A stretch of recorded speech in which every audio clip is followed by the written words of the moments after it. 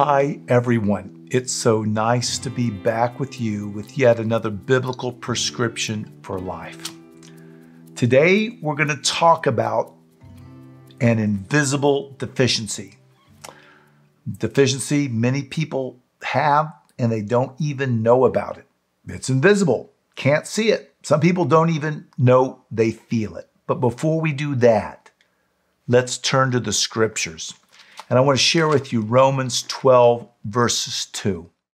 And do not be conformed to this world, but be transforming by the renewing of your mind, that you may prove what is that good and acceptable and perfect will of God.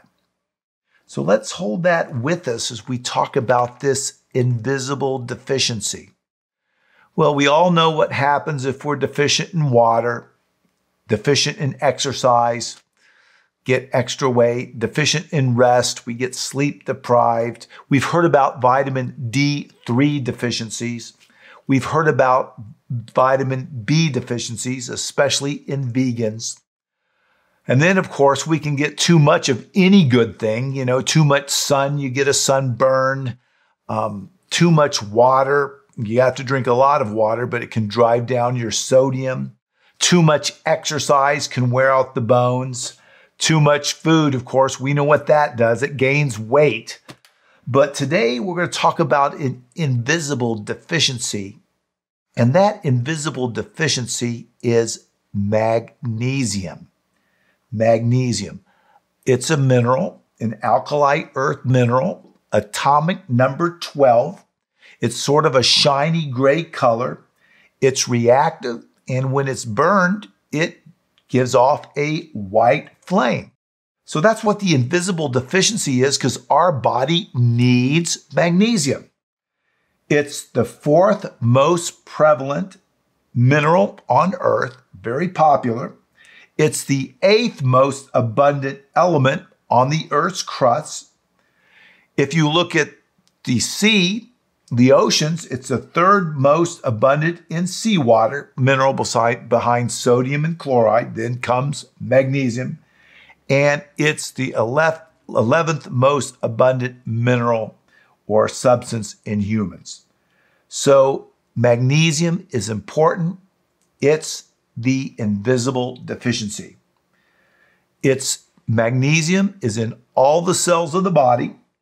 It's involved in 300 chemical reactions. It has 3,700 binding sites in the body. It's important for energy because it involves ATP. It's important in proteins because it's involved in RNA. Magnesium helps regulate vitamin D. It helps regulate calcium and other minerals in the body. And yet the standard diet in America gives us about 1/2 of the magnesium that we need. So many people are walking around with some element of deficiency in magnesium. So how would you feel if you have a magnesium deficiency? Well, magnesium deficiencies might lead to headaches, muscle cramps. It might make your appetite go down. You might get nausea or vomiting if it's really bad, tingling feelings, weakness, and it affects all the bodies. For instance, the muscles. You might get cramps. Magnesium deficiencies increase inflammation, so you might have more inflammation. In the neurologic system, you might have headaches and migraines. In the psychiatric world, depression, because magnesium affects serotonin production. Magnesium deficiencies might lead to anxiety or irritability, as it helps regulate neurotransmitters, especially a neurotransmitter called GABA or GABA. That helps us rest and sleep. It affects bones. It's in our bones. A decrease in magnesium increases the rate of fractures. It's involved in regulating high blood pressure. It's involved in regulating blood sugar. And it can actually help your hair grow. So it does many things. In the heart tissue, a magnesium deficiency can cause arrhythmias, or dangerous heart rhythms. Here's a picture of an EKG with torsades. A deficiency in magnesium can trigger this, and if a magnesium deficiency happens, and this happens, the heart can't pump blood, you lose blood pressure, and you can go into cardiac arrest. So magnesium is very important to the body, an invisible deficiency. Now let's talk a little bit about why we might be deficient in magnesium. Processed foods have a lot of other things in them, including fats, which high-fat diets decrease the absorption of magnesium. So not only do you eat it, but you don't absorb it if you eat high-fat diets. GI diseases like Crohn's, celiac, irritable bowel, diarrhea, you can lose magnesium. Diabetes, when the blood sugar goes up. You can increase excretion from the kidneys if you're diabetic. In fact, it says up to 32% of diabetics might be magnesium deficiency. Alcohol decreases magnesium level. You don't take it in, you increase urinary output. People on diuretics, fluid pills, they lose magnesium, also potassium. That can do it. Proton pump inhibitors can cause us to lose magnesium. You don't realize this, but if you drink carbonated beverages with phosphates in them, that kind of sodium binds magnesium and you can lose magnesium. Some people don't even eat a good diet with magnesium.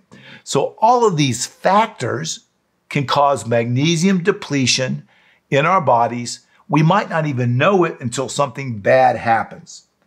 So I wanted to bring that up. Magnesium is a hidden, invisible deficiency. Next time, I'm going to talk about different ways you can make sure you have magnesium in your diet. I'm going to talk about the foods you can do so you don't have this hidden deficiency. But one thing that I don't want us to be deficient in, and that is our ability. We want to not ever be deficient in worship. We want to come to God. And that's why we bring biblical prescriptions. So we acknowledge what is so important. And in our text today, we say, and do not be conformed to this world, but be transformed by the renewing of your mind, that you might prove what is that good and acceptable and perfect will of God. So we don't want to be like this world. We don't want to have deficiencies in anything. We want to be like God wants us to be. And by worship, we can accomplish that. So next time, I'm going to talk about some foods with magnesium in them, how we can keep our magnesium levels up so we don't have a hidden deficiency. So stay with us. If you like this, give it a thumbs up. Share it with your friends and neighbors. And I'm going to be back soon with yet another biblical prescription for life.